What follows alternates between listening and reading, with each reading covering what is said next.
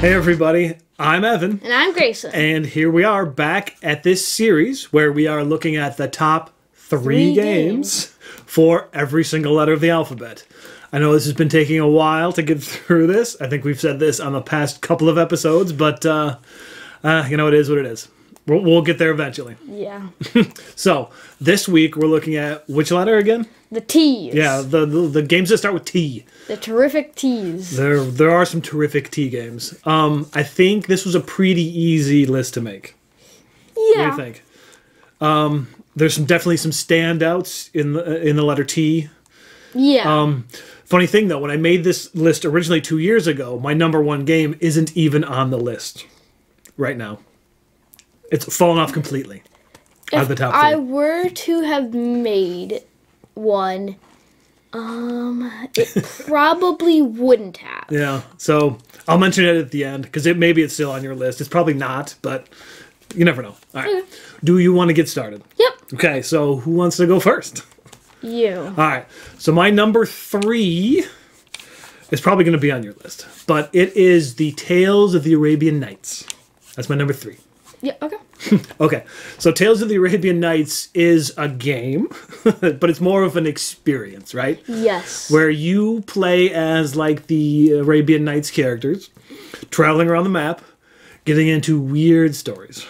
Really weird ones. There's a big, thick book full of strange, like, random stories.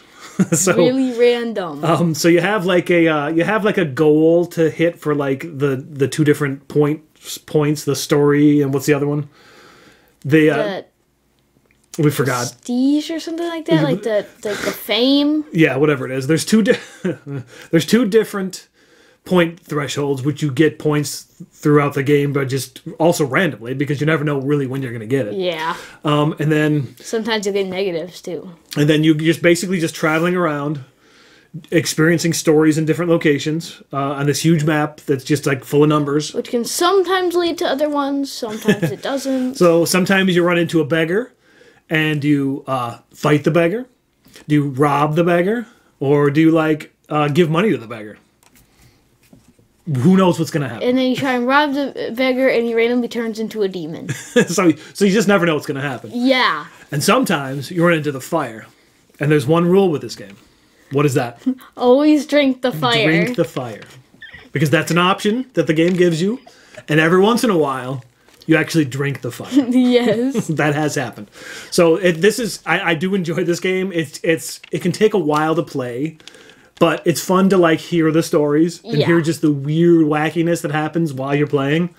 It's kind of hard to control because like I don't think I've ever actually won that game. Sometimes I'm stuck in jail for like half the game, which is annoying. But I mean, you still get jail experiences, so no matter what, you're still getting things. Yeah, jail experiences. That's fantastic.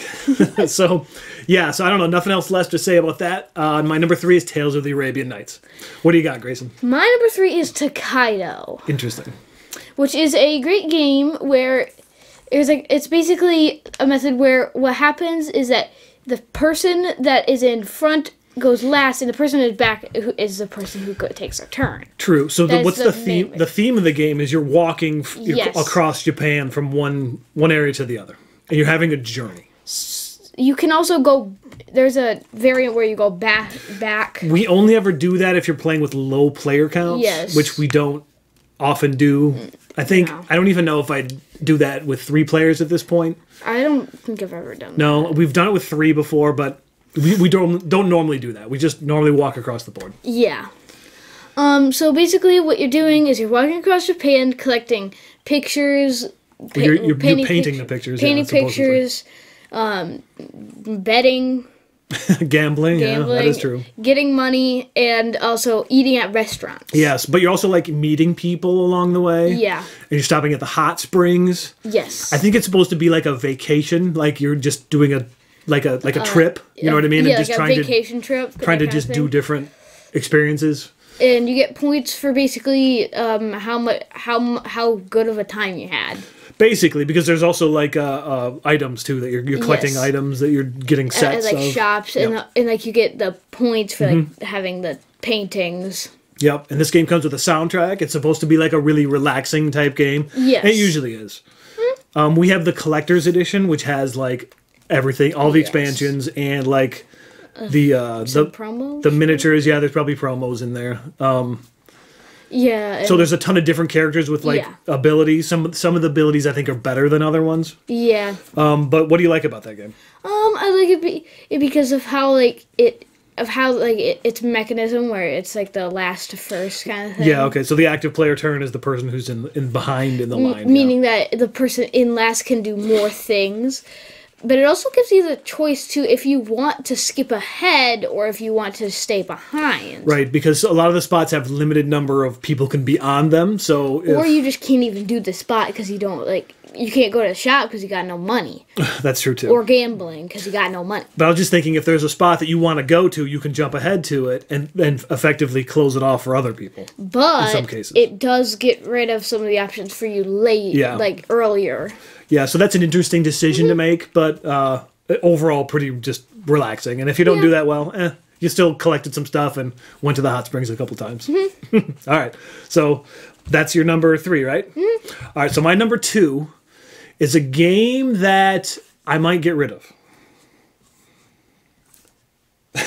Because there's a deluxe version coming out soon. And that's Teotihuacan. So there's Teotihuacan is based on it's in Mexico, I believe, where you're building a pyramid, and it uses the mechanism of dice movement, not necessarily placement, but they're moving around in a circle, basically collecting resources to build the pyramid. But also, what? I was just also going to note that actually Mexico has the largest pyramids in the world. Which you don't normally think of when you think of pyramids, right? You mostly think of Egypt. You do. That's a fun fact there, Grayson. Yeah. So it's definitely a strategic game. I've played it a few times at 2, and I think it goes too quickly at 2. So I think maybe at the max player count 4 is the best. Because even at 2 players, like all the different dice colors are on there. I think I've only ever played it at 3. At 3? No, you've played it. Oh, maybe. Well, anyway, because it's a 4-player game. I think at its heart because there's 4 different colored dice, and even if you don't play 4 players, the other colors are still on the board. Yeah. They get randomly moved around because you have to pay more cocoa for the amount of dice that are already on the spot to go to the spot. So so sometimes the spot you want to go to is blocked. It's not blocked, but suddenly it's real expensive. Yeah. So it's practically blocked. Well, it depends on how much cocoa you have, and of course, at the end of the round, you actually have to feed your dice people because the people have the dice. And then they what? They what? Some of them die. Yeah, so as you're using the dice workers, you turn it up to the next highest number. Yeah, you tick it up. Yeah, and then once they hit 6, they die. However, when they die, it's good because then it's a good thing. Yeah, so you raise the track. There's another point track that has a multiplier on it, so that gets better every time someone dies. They just get another younger worker. I guess their ancestor, their son, I would say, a son or daughter, join the pyramid building business. Yeah. So, probably badly explained that, but whatever. It's a really fun game, and it's a really good looking game. And like I said, there's a new version coming out that is going to be a big box with all the expansions. We have 2 of the expansions, and I don't think you've ever played with them. And also, you can modularly set up the board, and usually we don't even need to do that because you can rearrange the locations of the spaces. But you don't even need to do that to have a good time with. That's my number 2. Teotihuacan. My number 2 is Tales of the Arabian Nights. Okay. I knew it was going to be on there. Yeah. It's such a great experience to play through some weird, wacky stuff. Yes.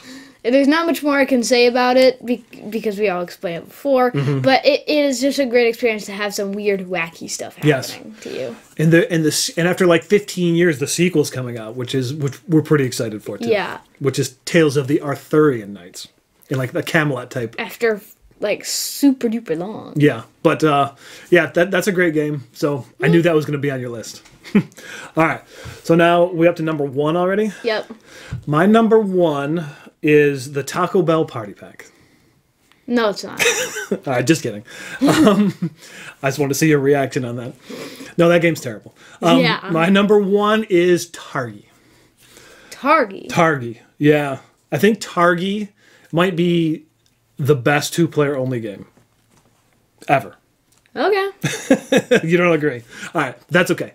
Because Targi is a game where you're basically just like trading for points. You're going around. Okay, so there's like a grid of cards in the middle of the table, right? And you're going around the outside of those grids. So when you place your worker down, you'll get what's on the card, and then you place them on the other like on the edge of the other side of the grid, and you'll get where they intersect. So it's an interesting puzzle to figure out. I need this item, and I need this item, and then where they meet in an imaginary line there, I also get that item. Mm-hmm. Or be able to do that power or whatever it is. So the idea is you're just trying to collect different cards, like a 3 different rows of cards, either all of the same type or all different. And those score points. And then the cards that you pick up, the tribe cards is what they're called. You also they'll have powers or different scoring abilities on them. Yeah. And yeah, I don't know. I really like this game. I think it's really fun. You have played it, right? Yes. Well, at least once. Maybe only once. I think I played it twice. Really? Okay. Well, yeah. It's a fantastic game. Or at least I know why I helped you out once. You helped me out. I don't need help. I don't need your help. Mommy always beats you, though. All right, but I can beat Corey. But you can't win against Mommy. Okay, but that goes for most games, though. Okay, that's fair. Okay, so yeah, that's my number 1, Targi. Again, like a 2-player only game. It might be the best 2-player only game. My number 1 is Three Sisters. Really? Okay. See, I thought about putting that on the list, but I thought it was a little too new. The other games. I'm surprised that you didn't. It was in the running, but just because maybe it was newer in the other games, we've played more over the years. I get it, yes, but I mean, I'm pretty sure I played Three Sisters more than I played Targi. Yeah, maybe. Okay, so yeah, what's Three Sisters? Three Sisters is a crop growing game where you're growing beans, corn, and pumpkins. Which is it's a roll and write basically. Yes, with 2 sheets. Yes, where what happens is that a bunch of dice are rolled and then they're placed on the board. So that what happens so when you pick up the die, whatever it's facing is where you have to plant or water. Yep. You plant 2 or water all. But it has to be in that zone. There's 6 zones. Which is the number on the die, right? But also, when you complete some pumpkins, you get the flowers. The flowers give you extra bonuses. The flowers are like in between the pumpkins. Yes, yeah. They give you extra bonuses. Most likely, some of them are on the sheet, the normal sheet, or some of them are on like the warehouse / apiary / orchard sheet. Yes, right. Yeah, you got it. Which basically are where all the bonus points are. In the weird stuff, yeah. Yes. So what happens is that also when you pick up the die, at the end of the turn, there's one thing under it, like orchard or apiary. What you do with that is you then can mark spaces off. Right. It's like shed time or also farmer's market. Right. You're getting like essentially 2 actions with each die you draft. But afterwards, at the end of the round, there is one last die left, or 2, I think. I think it depends on player count, maybe. Yes. But it's the lowest numbered die. Yes. Everybody gets to do. And also the action on the bottom. Right. It's basically another action. Right. But at the end of the round, what happens is that there's a final bonus action on the round track, like farmer's market rain, which waters everything, all zones, which is the best. And there's like 3, I think, and like almost always you plan it out so that like the rain just like completes like a bajillion things. Right, that's the idea. So like you mentioned bonus actions, and this game's all about bonus actions. Yes. So sometimes because you can fill up your warehouse, your shed, which gives you tons of different abilities. Right. You get the goods too, which you tick those up, and then which it allows also you gives more you bonus in the actions. farmer's market too.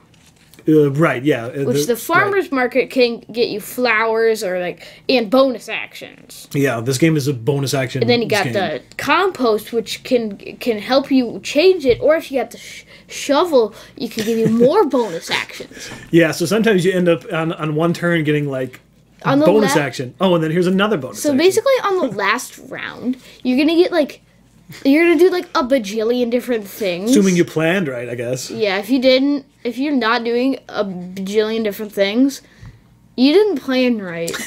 Yeah, I suppose that's true.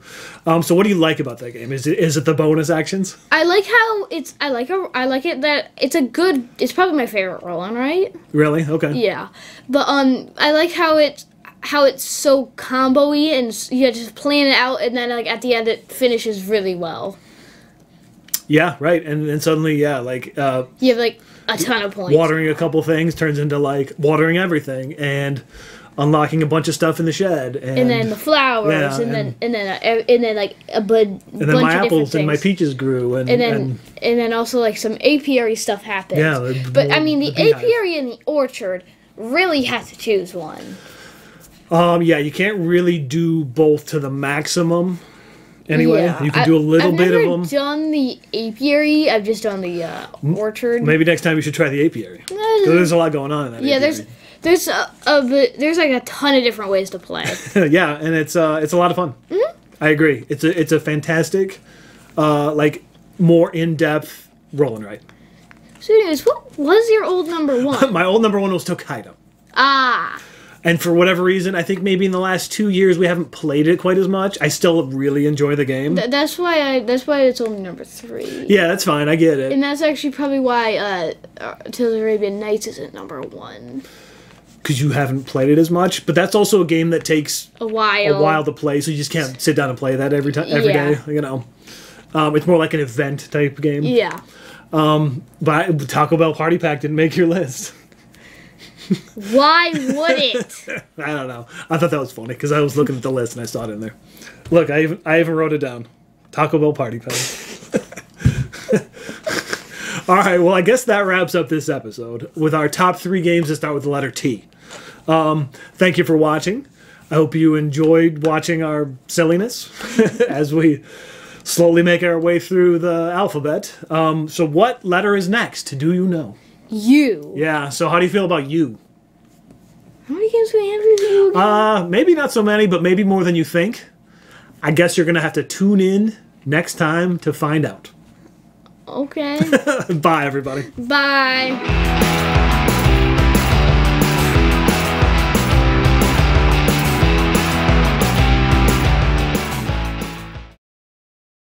Is this good?